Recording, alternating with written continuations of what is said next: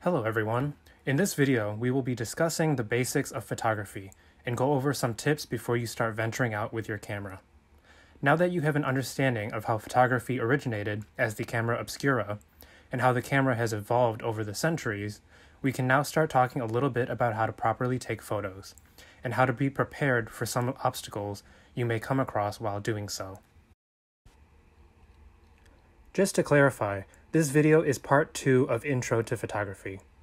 Just to keep things simple and easy to follow, we will avoid being too technical, as this video is intended for beginners of photography. Those interested in getting into photography will notice that there are a wide variety of cameras, camera models, camera brands, lenses, and other types of equipment out there. On top of that, cameras and camera equipment can go for hefty prices, making photography a pretty expensive hobby to take up.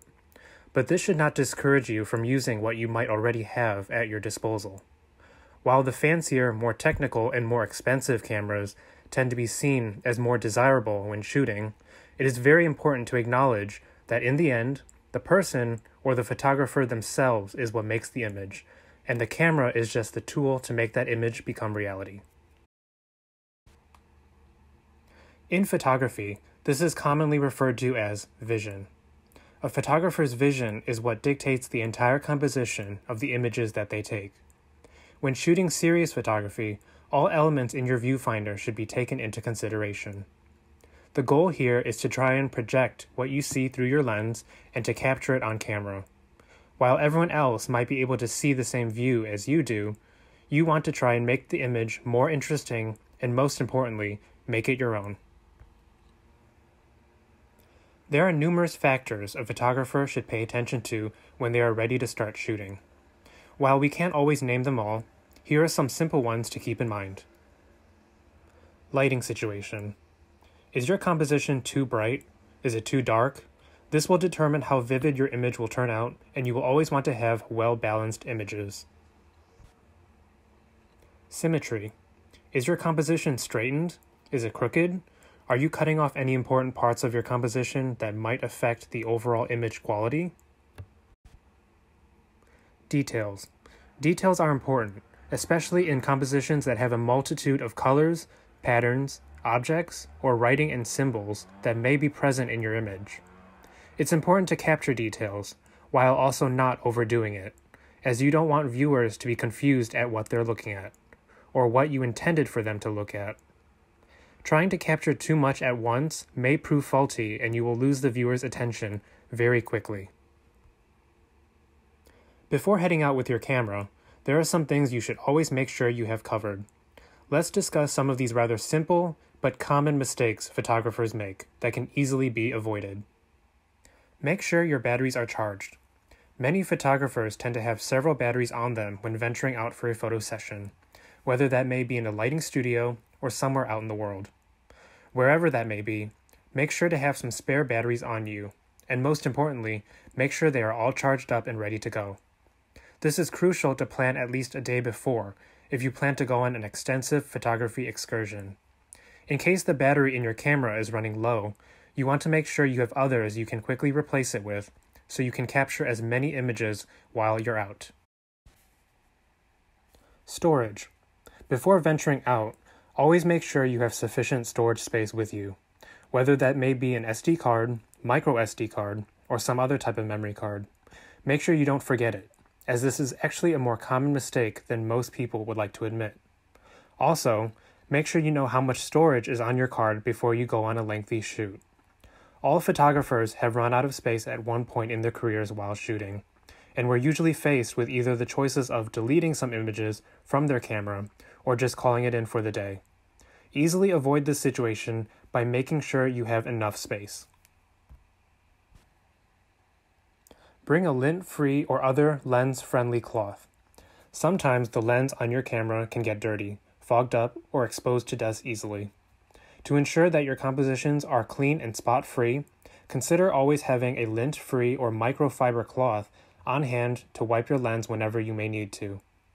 You will want to avoid using your shirt or other type of clothing material to wipe down your lenses, as they are not meant to be used on them. By wiping your lenses with the wrong types of cloth, you can potentially scratch and damage your lenses. Lenses can be very expensive, so having a camera-friendly cloth can prove to be a very worthy investment. Consider a protective camera bag or backpack. It is always a good idea to have either a camera bag or specially designed camera backpack with you. Not only can you store your camera tools, equipment, and other necessities in it, but it will also serve as a protective place for you to store your camera when it is not in use. While most DSLR cameras nowadays come with a lanyard or strap by default, wearing your camera on you for long periods of time can cause strain on your neck, particularly when you are not shooting. Back up your photos. After taking photos, it is important to upload and back up your shots to your computer or cloud storage service after each session, especially lengthy ones. As mentioned previously about knowing how much storage is on your SD card or other memory card, it is equally important to make sure you don't lose all of the images you have taken thus far from any number of disasters, such as losing your memory card becoming damaged or defective, or even worse, losing your camera. After each upload, you can even delete them from your SD card once they have successfully been uploaded and backed up, as a way of freeing up space on your card for the next time you go shooting. It is important to remember that becoming a serious photographer doesn't just happen overnight. While the act of snapping photos may seem like a simple endeavor and can be done by anyone of all ages, this is simply not always the case. Photography is both a technical process as well as an art form that is layered in various techniques, shooting styles, and lighting situations.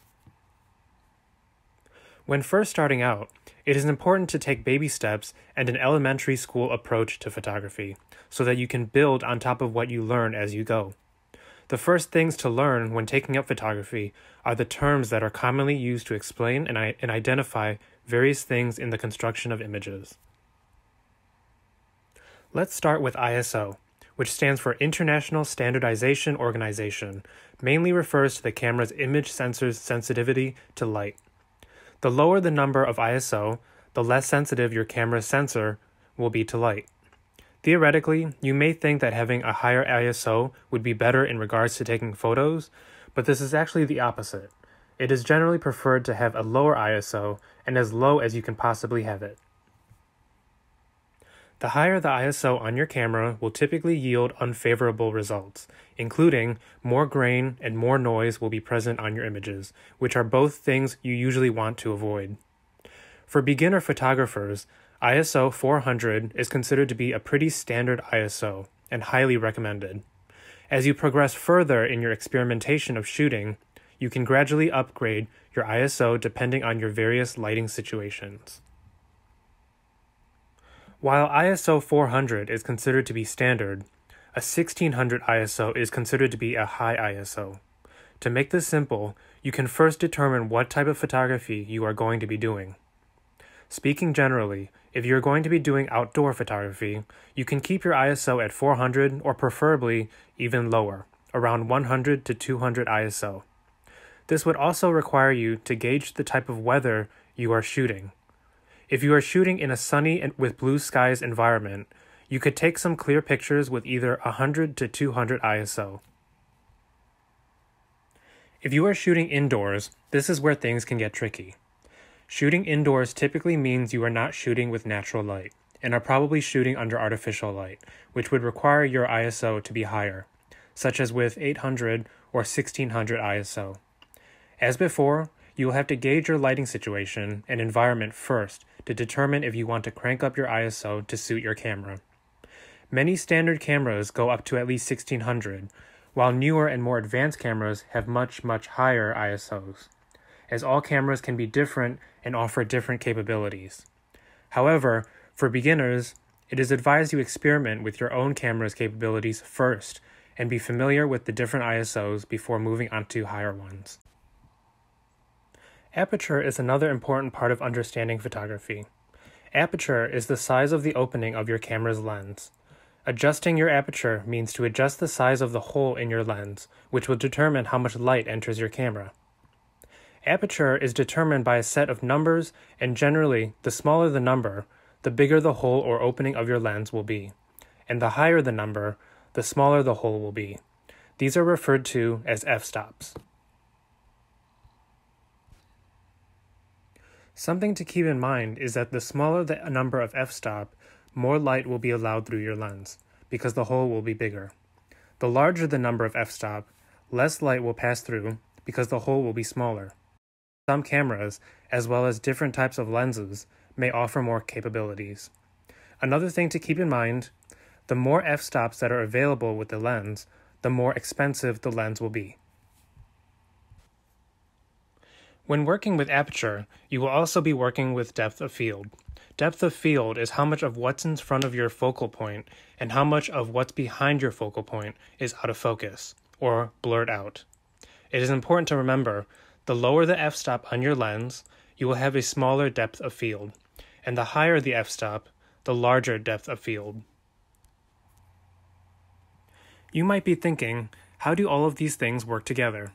A simple way to remember their significance and what they are used for when shooting is that the first thing you want to do before shooting is to set your ISO. Setting your ISO will be determined by your actual scene and the environment you are shooting in. Next, you will want to set your aperture, which will be based on the subject you're going to be shooting. Both of these go hand in hand when it comes to crafting the technical aspect of your images, so be sure to remember why they're important and what purpose they serve. Another important aspect to know is shutter speed. Shutter speed is essentially how long the camera shutter, or opening, is kept open, allowing light onto the camera sensor. Shutter speed will be determined by time, in seconds.